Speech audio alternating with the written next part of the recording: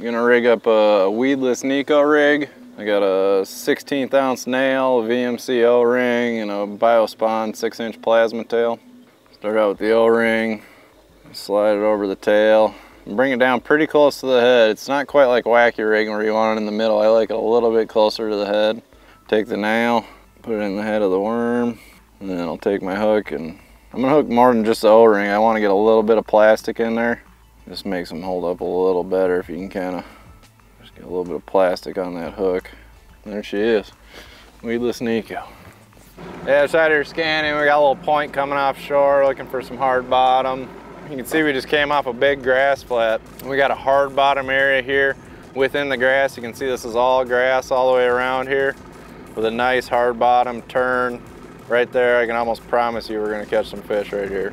I'm gonna lay a few waypoints on it just to get it all mapped out. So we got grass on all sides of it. So I'm gonna come in here, basically mark the corners. I mean, that's about as good as it gets in the North Country.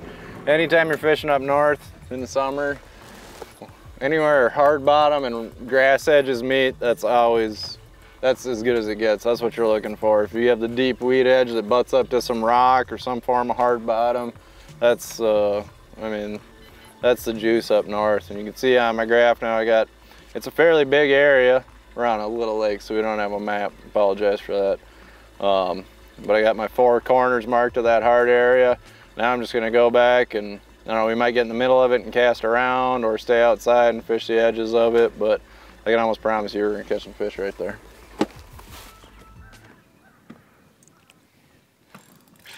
There we go. Just like that. Got on the hole with the Neko rig. Not a big one, but I guarantee there's a bunch of them down there.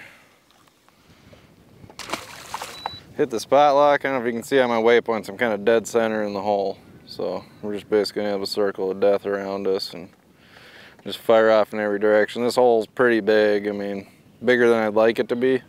Honestly, it seems like the best ones are about the size of maybe a boat or two as far as holes in the grass go, but the fact it's hard bottom, this one is gonna have some fish on it, I would assume. I just hit the spot lock in the middle of the hole and I'm dead center in it, so basically we got a weed edge all around us, and I'm just gonna start working around it like a clock and try to figure out where the biggest ones are sitting on it.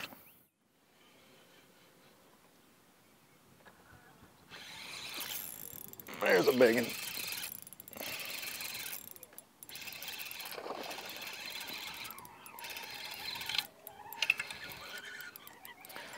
Not as big as I thought.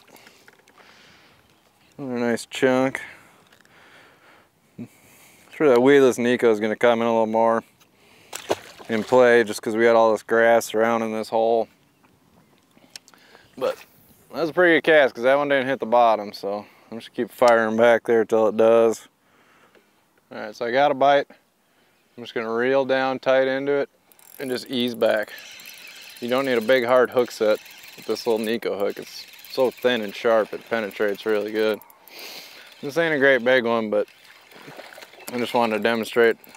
I see guys like reel down and really tee off on them with this little hook, and it doesn't seem like the hooking percentage is that good that way. See, I got him in the corner of the mouth. That fish is never coming off. With this little Neko rig, he's not going to spit that out. It's just a little worm with a little bitty weight. Nothing special for a fish, but just wanted to demonstrate how I set the hook on a Neko rig. I see a lot of guys wind down and tee off on them, and I just don't think that's really the best way to get it done when you're using that real light wire finesse style hook.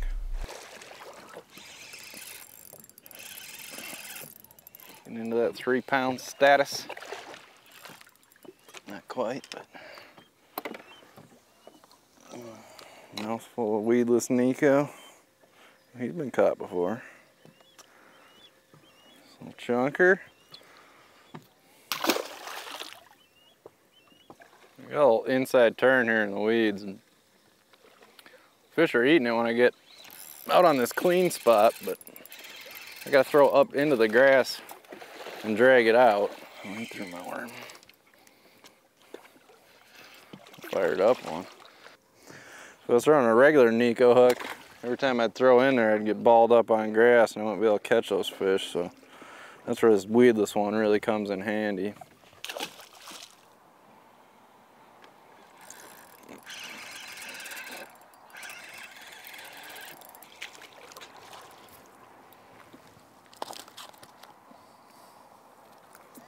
Little bass, little grass. Makes the world go round. For my Neko rig setup, throwing a Daiwa Tatula Elite medium action Brent Ayler drop shot rod.